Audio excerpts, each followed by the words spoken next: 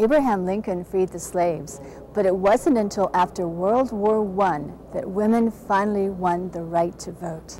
But look how far we've come. And they start out, where we ended up.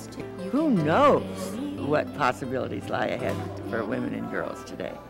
I think the main thing you have to know and believe is that women can do anything.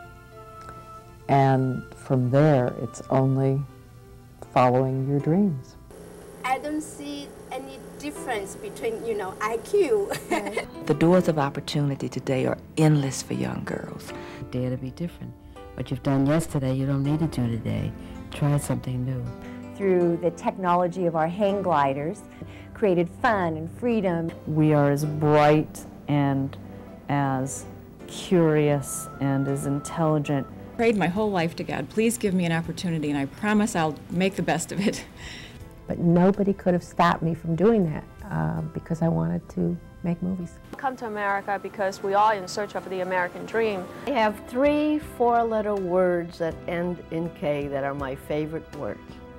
Good ethical standards of doing business will stand you in good stead always. So I developed something called the same price sale. To have the desire to be best at whatever it is that you set out to do. There's no such thing as failure because really whatever you do, you learn from whatever it is. There really was nothing for women to read that was controlled by women. My sister pushed me into selling it.